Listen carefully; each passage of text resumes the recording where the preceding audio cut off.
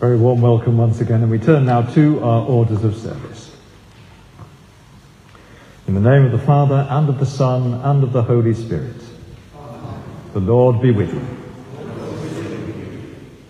Almighty God, to whom all hearts are open, all desires known, and from whom no secrets are hidden, cleanse the thoughts of our hearts by the inspiration of your Holy Spirit, that we may perfectly love you and worthily magnify your holy name, through Christ our Lord.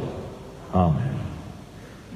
Our Lord Jesus Christ said, the first commandment is this: Hear, O Israel, the Lord our God is the only Lord. You shall love the Lord your God with all your heart, with all your soul, with all your mind, and with all your strength.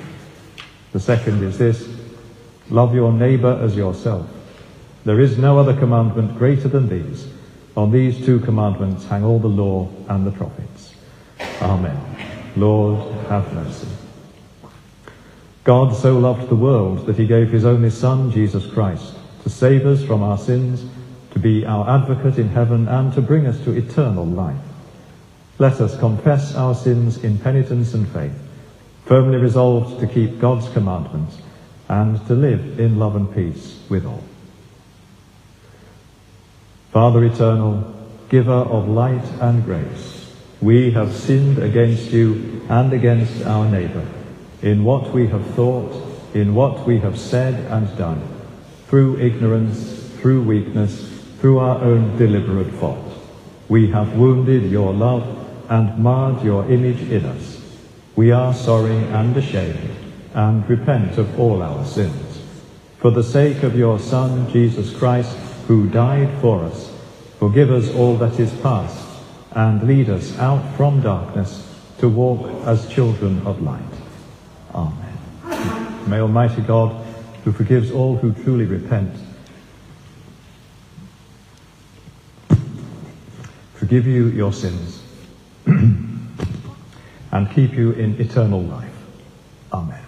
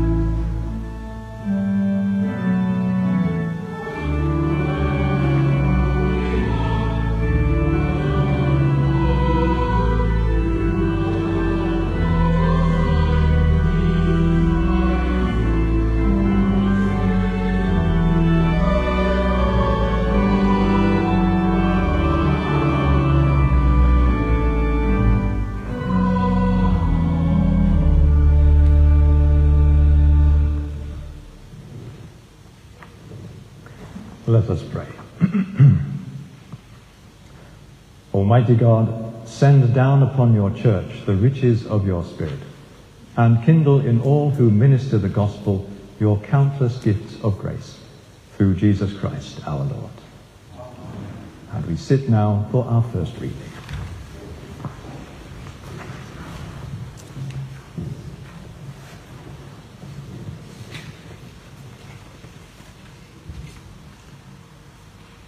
A reading from Paul's second letter to the Corinthians. I know a person in Christ who 14 years ago was caught up in the third heaven.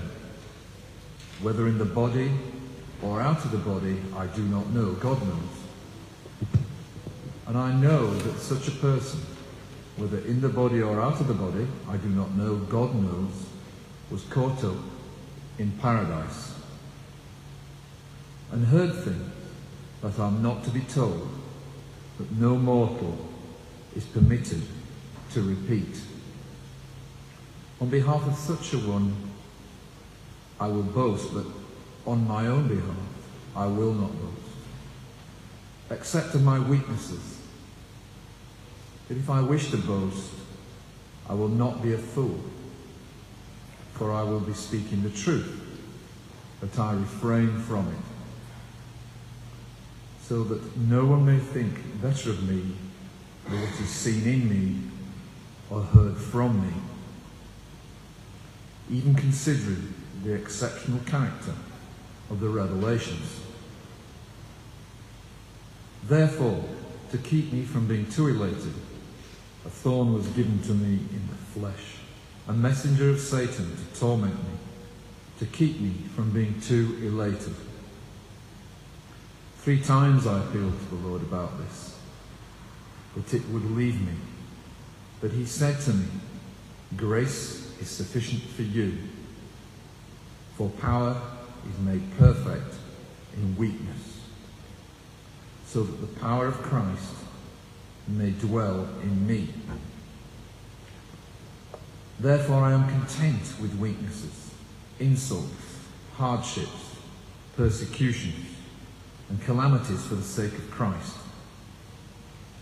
For whenever I am weak, then I am strong. This is the word of the Lord. Thanks be to God.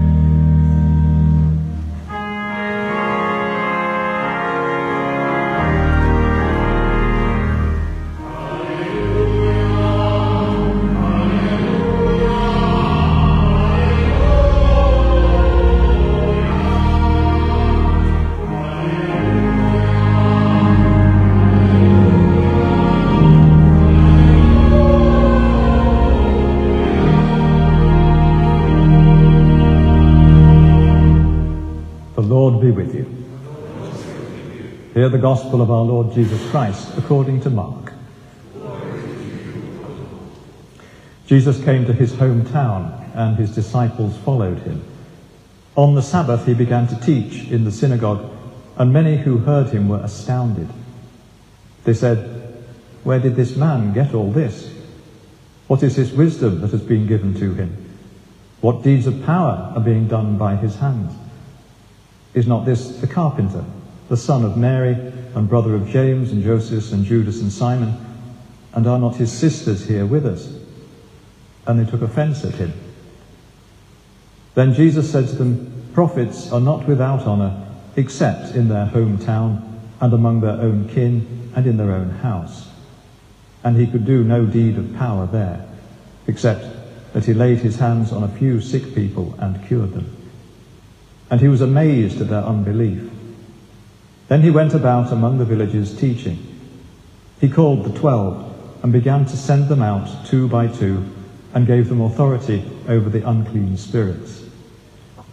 He ordered them to take nothing for their journey except a staff, no bread, no bag, no money in their belts, but to wear sandals and not to put on 2 tunics. He said to them, "Wherever you enter a house, stay there until you leave the place. If any place will not welcome you and they refuse to hear you, as you leave, shake off the dust that is on your feet as a testimony against them." So they went out and proclaimed that all should repent. They cast out many demons and anointed with oil many who were sick and cured them. This is the gospel of the Lord. Praise to you,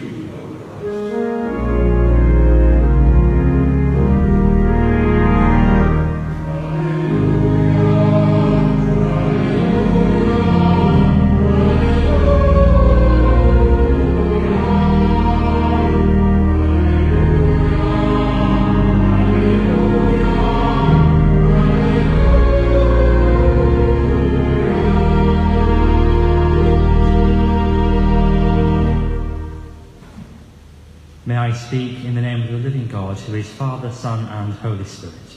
Amen.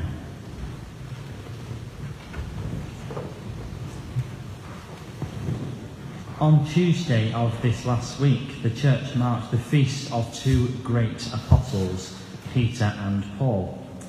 On this day, the Church celebrates the example of 2 holy men, whose faith and witness, loyalty and passion are the foundations of our church. Peter is by far my most favourite figure in the Bible, and I would like to argue that this great apostle is just like you and just like me. What I mean by that is Peter gets things wrong. In fact, Peter gets things majorly wrong. Has there ever been a better example of someone who falls away from God through misunderstanding, only to be welcomed back with open arms? Throughout his time with Jesus, Scripture tells us of many times where Peter is the one who speaks first and thinks later. He is the one who strives to be close to Jesus, who pledges his steadfast faithfulness, only to fall into denial when Jesus needed him the most. St. Paul's story is similar. Not one of the 12, Paul's journey with Christ began with him persecuting the church. His blindness to Christ is remarkably and profoundly transformed in his encounter with Christ on the Damascus Road, and from then on, the church has its apostles to the Gentiles. In today's Gospel reading from Mark, we have illustrated for us 2 different types of people: those who reject Jesus and his messianic ministry, and those who accept him and follow him in faith and in trust, those who get it wrong and those who get it right. Firstly, we see Jesus rejected by his own people, who recognise the power of his words and his actions, but cannot believe that the young Nazarene carpenter whom they had seen grow up could possibly be speaking with such profound and prophetic words. Their familiarity with the young Jesus had made them blind. The child Jesus whom they'd known and loved had grown in both human stature and worldly knowledge, but also into the vocation and ministry of salvation that had begun in his incarnation. Here we see a maturity in Jesus in both his human and his divine natures. The sending out of the 12 is also recorded in both the Gospels of Luke and Matthew, and I think that reflecting on this event in the early life of the church at Petertide is a good time to consider how we as active Christians today live out our Christian calling in our everyday lives and relationships. Jesus charges his disciples to go out, clothed with the power to cast out demons and heal the sick. This commandment to go is reminiscent of that call to all Christians to go and make disciples of all nations. And as Paul writes to the Philippians, we can do all things through Christ who gives us strength. But I wonder if we truly believe that we have the power through the work of the Holy Spirit to release people from the bondage of this sinful world by being Christ to them. Whilst many of us would not claim to be miracle workers or healers, we can show through our actions and faith by encouraging others to believe in him that Jesus is the true healer of all. Jesus could not minister to his kin in Nazareth because they had no faith in him. Therefore, how can we expect Jesus to be the healer of our world if all that we do does not point to the way to abundant freedom and eternal life that is in Christ Jesus himself? It is important that we recall how those people who accepted Jesus stand for us as examples of faithful discipleship. Those who put their faith in Jesus Christ are released from the captivity by the mighty arm of God. Both Peter and Paul were released from both spiritual and physical imprisonment so that they could see, believe, and preach God manifest in the person of Jesus Christ. And this is the calling placed on those 12 who were sent out: to obey, to trust, to preach, and to witness to Christ with no weight of possessions, only resolute faith. Calling from imprisonment to freedom is something that we as members of Christ's body, the church, should be familiar with. We are called to freedom from what makes us captive in the world. We are called from the bondage of sin into a daily relationship with our ever-loving and ever-faithful God, the God who loosens the chains and bids us come. He calls us out of darkness into light, the light of Christ. Petertide is the time when much talk of calling comes about. It is the time when new priests and deacons are ordained, where new journeys of faith and ministry begin, and this is truly a joyous time for our church. In our own church family, people are preparing to begin a new chapter in their journey with Christ as they are confirmed. The apostles Peter and Paul do not only shine for us as beacons of strong Christian faith and witness, but of God's instrumental work in their lives. And so, if Peter and Paul stand as paragons of faithfulness for us to emulate, then today's psalm, Psalm 48, gives us the other key ingredient to ensuring faithfulness to the Christian call: to trust. Here the psalmist instructs us to trust in the Lord of loving kindness, who promises to be our guide even unto death. It must have taken great trust for St. Peter to drop his fishing nets on the shore, leaving all he knew to follow Jesus. We too require trust in the Lord, that he will sustain us as we are formed into the people God truly wishes us to be. We are invited to drop the nets of the things that separate us from God and walk in the footsteps of the apostles. A mixed bag of men and women, sinners and fishermen, with a tax collector and a thief within their ranks. These holy people made mistakes and got things wrong, yet God loved them, and Jesus loved them.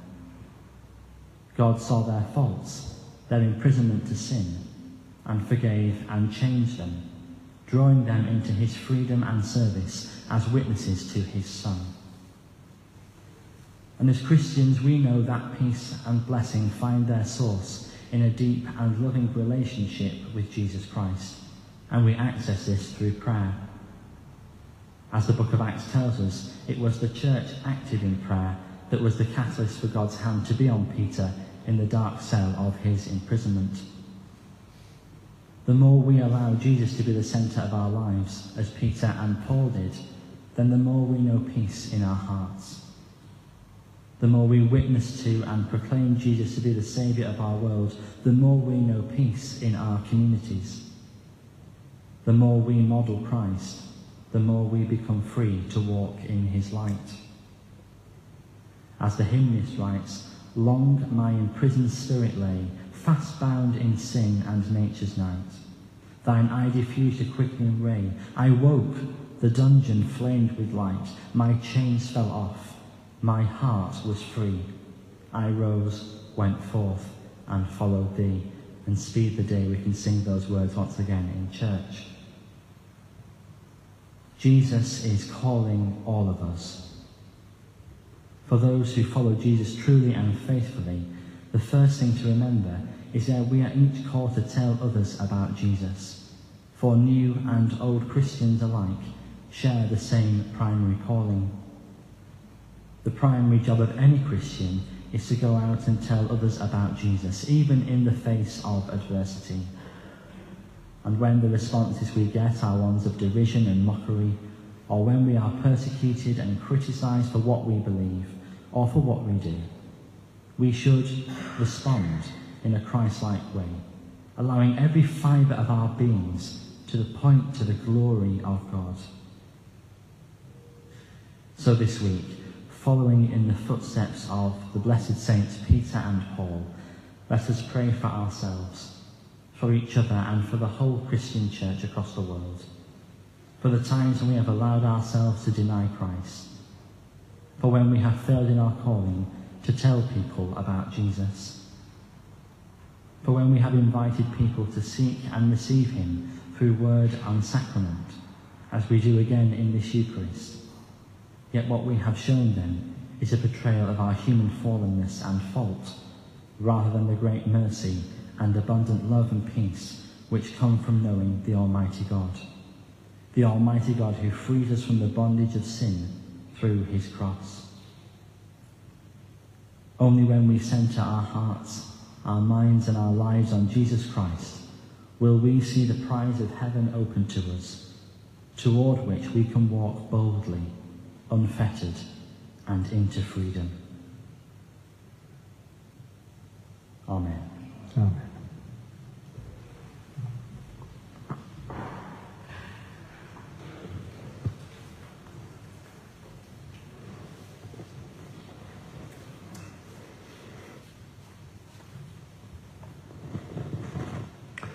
So now we stand to affirm our faith in the words of our creed.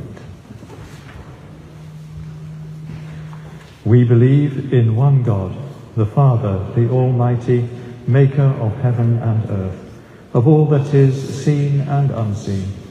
We believe in one Lord, Jesus Christ, the only Son of God, eternally begotten of the Father, God from God, light from light, true God from true God, begotten, not made, of one being with the Father.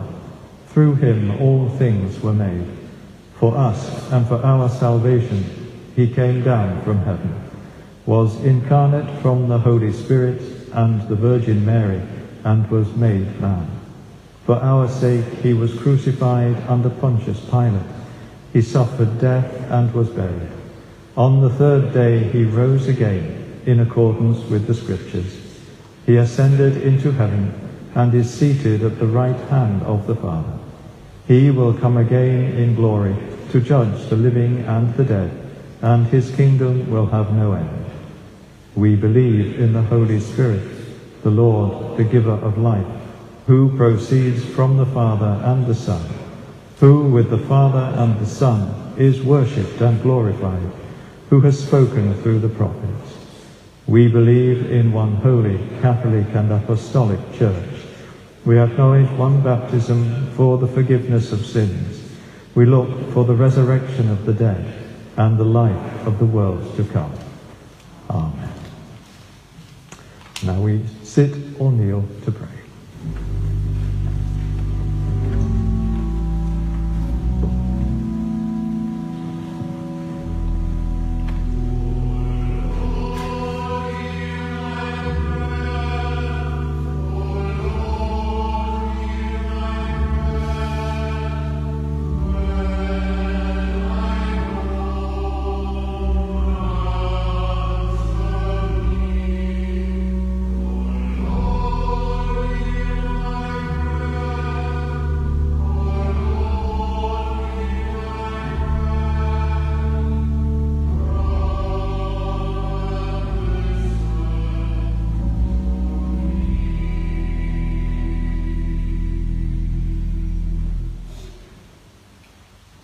Father, you have called us here today, and so as we gather together at home and in church, we offer to you our prayers, which stem from our love for you and our love and concern for those we love and for the people of the world.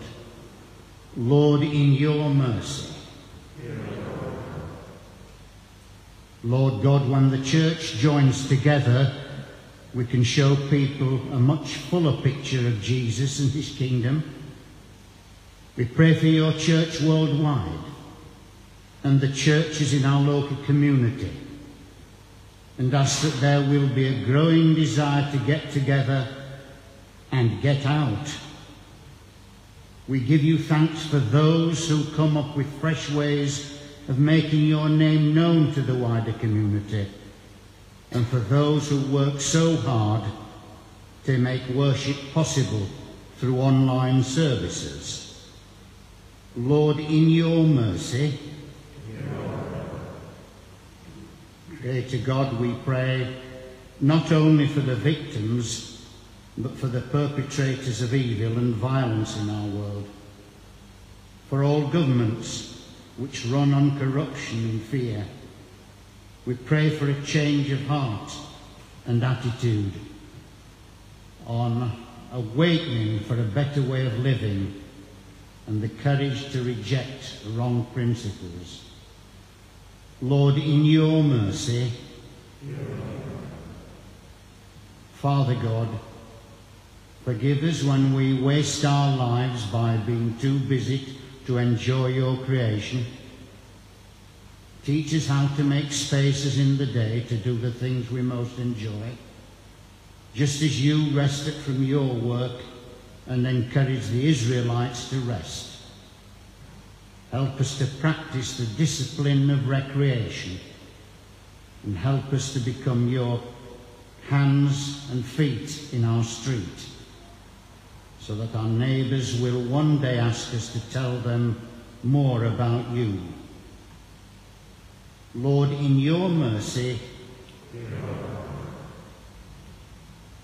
loving God, help those we know and love to turn away from the habits which are harmful to them.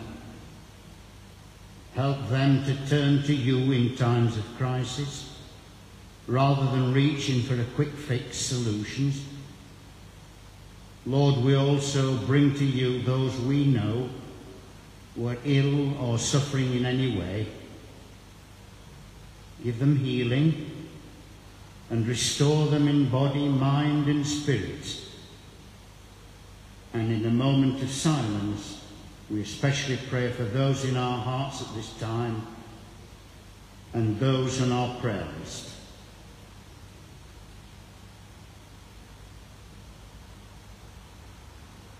Lord, in your mercy, mighty God, we remember all those who have died, and particularly those we have known and loved. Thank you for them, and thank you for your promise of eternal life and peace. Be close to those who are recently bereaved. Strengthen them with the knowledge that you are always there to lean on and to be carried through difficult times. Lord, in your mercy, faithful God, the start of this new week. Help us to show integrity in all that we do in our lives, to value all people equally, as did the owner of the vineyard. Lord, in your mercy. And now a special prayer for those we love and who love us. I said a prayer for you today, and know God must have heard. I felt the answer in my heart, although he spoke no word. I didn't ask for wealth or fame. I knew you wouldn't mind. I asked him to send treasures of a far more lasting kind. I asked her to be near you at the start of each new day, to grant you health and blessing, and friends to share the way. I asked for happiness for you in all things great and small, but it was for his loving care I prayed for most of all.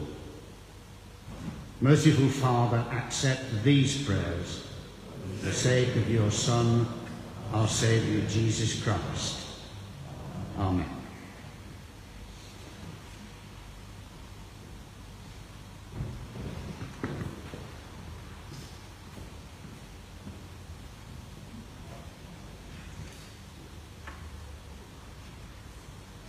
So now we stand for the peace.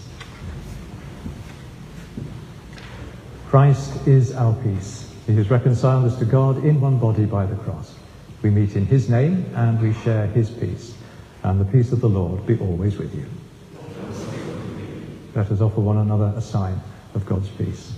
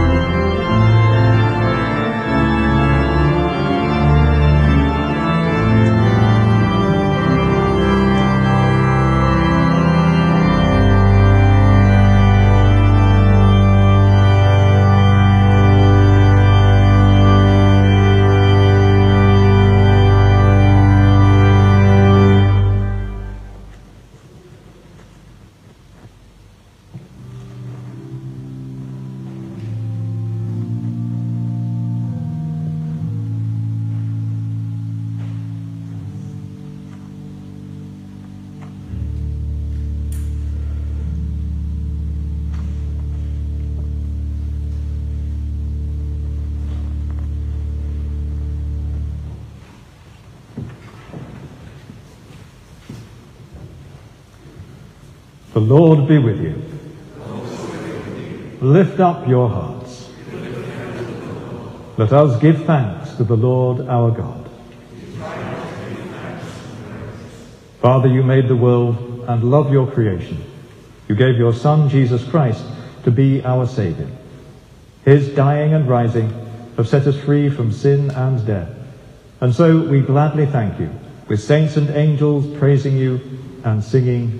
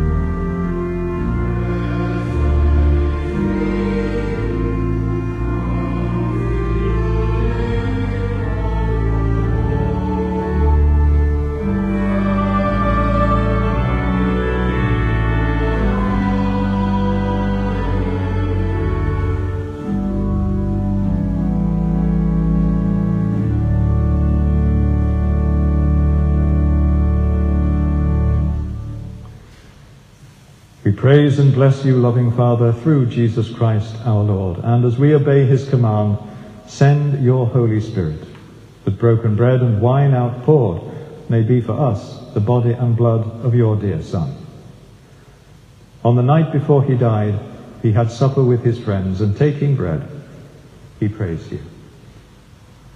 He broke the bread, gave it to them, and said, "Take, eat. This is my body, which is given for you. Do this in remembrance of me."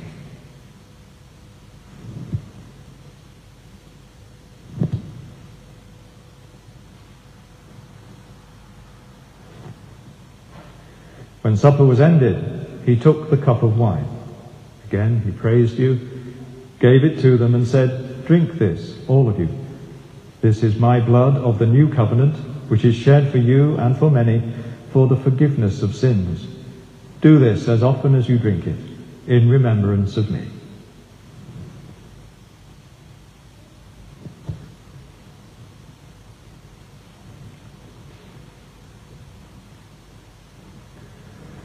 So, Father, we remember all that Jesus did. In him we plead with confidence his sacrifice made once for all upon the cross. Bringing before you the bread of life and cup of salvation, we proclaim his death and resurrection until he comes in glory. Great is the mystery of faith.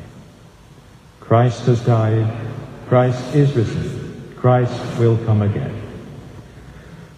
Lord of all life, help us to work together for that day when your kingdom comes and justice and mercy will be seen in all the earth. Look with favour on your people. Gather us in your loving arms and bring us with all the saints to feast at your table in heaven. Through Christ and with Christ and in Christ, in the unity of the Holy Spirit, all honour and glory are yours, O loving Father, forever and ever.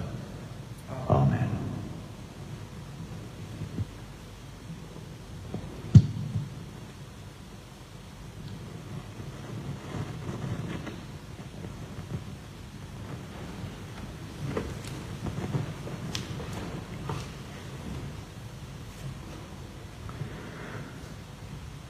As our Saviour taught us, so we pray. Our Father, who art in heaven, hallowed be thy name. Thy kingdom come, thy will be done on earth as it is in heaven. Give us this day our daily bread, and forgive us our trespasses, as we forgive those who trespass against us.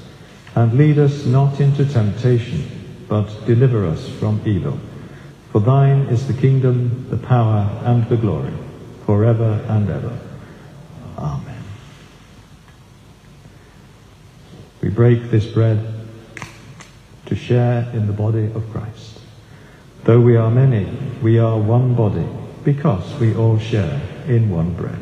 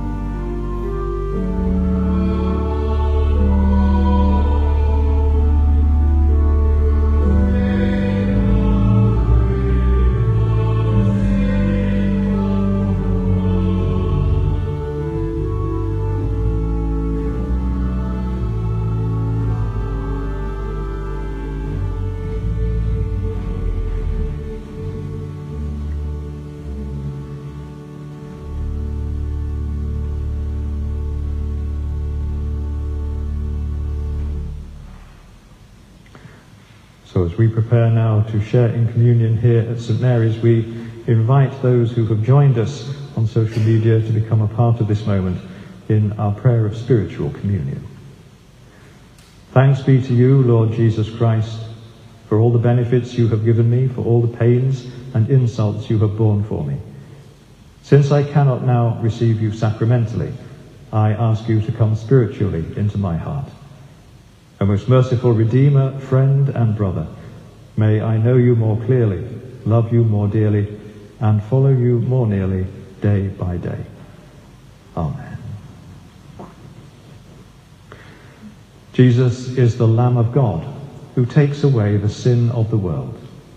Blessed are those who are called to his supper. Lord, I am not worthy to receive you, but only say the word, and I shall be healed. The body of Christ. Amen.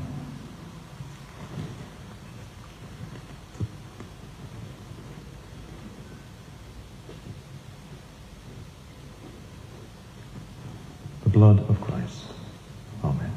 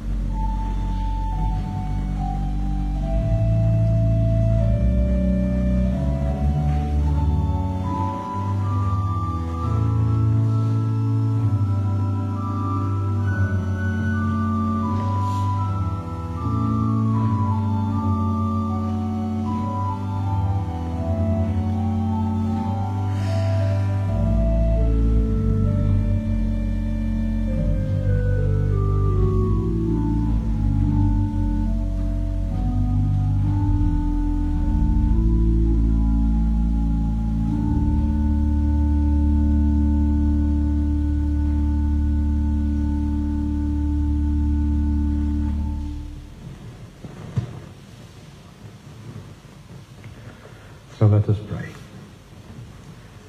Almighty God, we thank you for feeding us with the body and blood of your Son, Jesus Christ.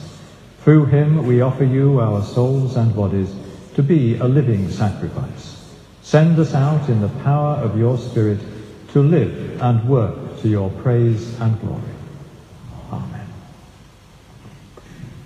Now, before our final blessing and dismissal, just first of all one notice on notice sheet, and if you look at the bottom underneath the readings, there are two vacancies coming up in the diocese, one for an internship administrator and the other one for a property administrator. So if you or anybody you know might be interested in those, there are links on there to find out more. And now it gives me very great pleasure to publish the banns of marriage.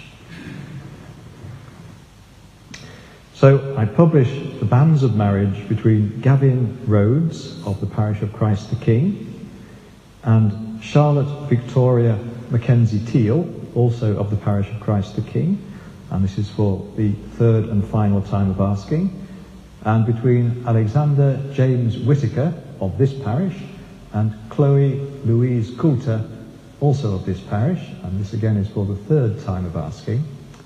If any of you know any reason in law why these people should not be married, you are to declare it now. And so we hold these couples in our prayers as they prepare for that day.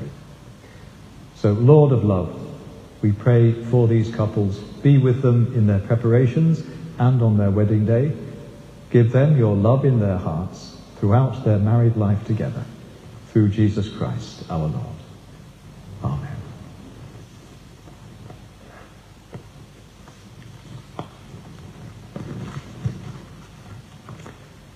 So now, would you please stand for our blessing?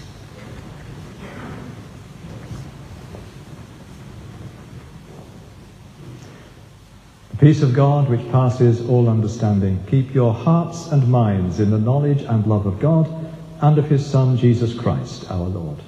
And the blessing of God Almighty, the Father, the Son, and the Holy Spirit be among you and remain with you always. Amen. Go in peace to love and serve the Lord. In the name of Christ. Amen.